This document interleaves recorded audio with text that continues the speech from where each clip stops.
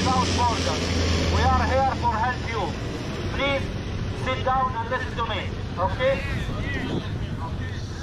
Test, Alan. On parle pas. Oh, shut up. Okay, boat is in good condition. There's about 30 women on board. Seven children. During rescue, it's always possible, of course, that there will be panic in the boats, or that there is panic already in the boats that we want to rescue. It's possible that the boat will deflate, that the boat will capsize, that the boat is taking water, that people will jump overboard. A lot of things can happen during a rescue, of course, because you have to imagine being with 140 people in a dinghy. It's crazy to see these people on the sea, so they are all very tense, very nervous.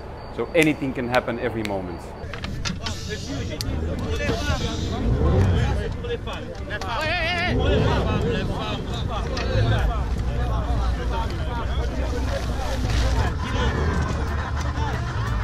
Okay, life jacket distribution completed, you can proceed, over. The Prudence is coming, huh? Okay, good copy.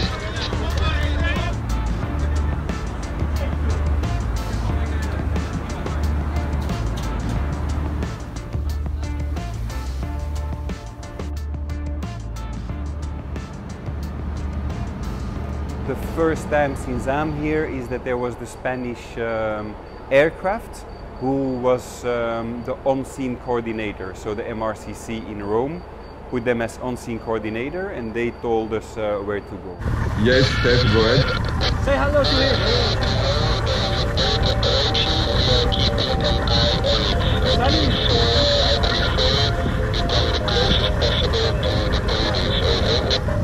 Okay, good copy, I see the boat. It's always a specific moment when you see a boat approaching because you don't know the intentions they have.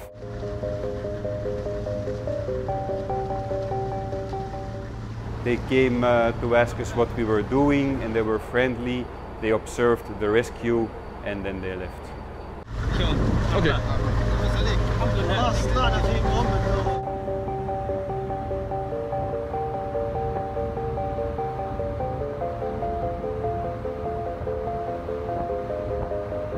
So I think we can proceed for the rescue.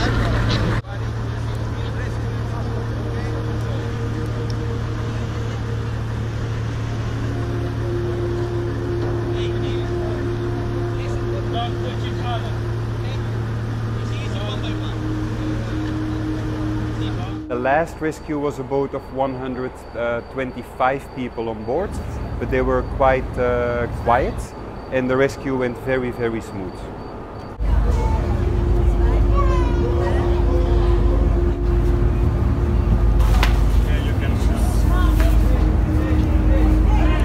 People didn't panic.